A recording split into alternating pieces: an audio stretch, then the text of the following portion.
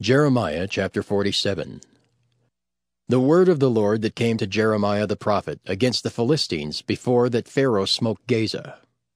Thus saith the Lord, Behold, waters rise up out of the north, and shall be an overflowing flood, and shall overflow the land and all that is therein, the city and them that dwell therein.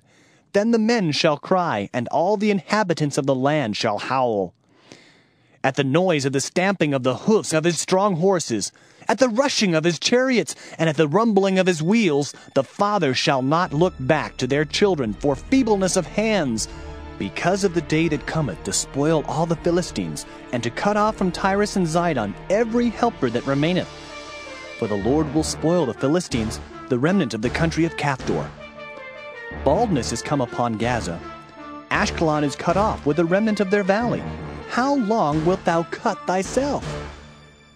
O thou sword of the Lord, how long will it be ere thou be quiet?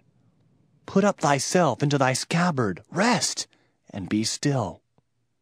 How can it be quiet, seeing the Lord hath given it a charge against Ashkelon, and against the seashore? There hath he appointed it.